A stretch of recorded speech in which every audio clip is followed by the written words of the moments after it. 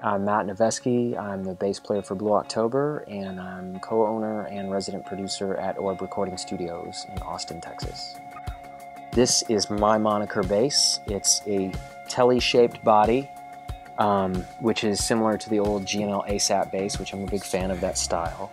From day one, with the guys, we co-designed it. I consulted with them, every step of the way as far as what I wanted to use as far as electronics and dimensions and tuners, everything, and they were absolutely awesome to work with. Super easy, great guys, very, very cool from day one. A few things about this bass that I think make it unique. It has very narrow jazz width neck at the nut. It's easy for people with small hands like me. I can move around on it really fast.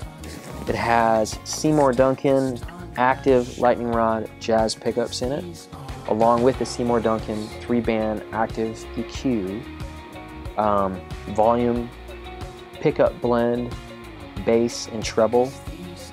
And it has a Babicz Full Contact hardware bridge, which those are my absolute favorite bridges.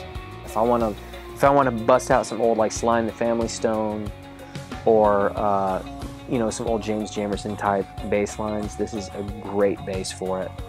If I dial it back to the bridge pickup just a little bit though, I get some really cool gnarly sounds. I can kick some distortion on, get some of those kind of Cure kind of bass lines, or Quicksand or something like that, a little grit. It's very versatile, and my favorite part is I'm a little guy, I'm old, I got a bad back. This thing is light. It is the lightest bass that I own.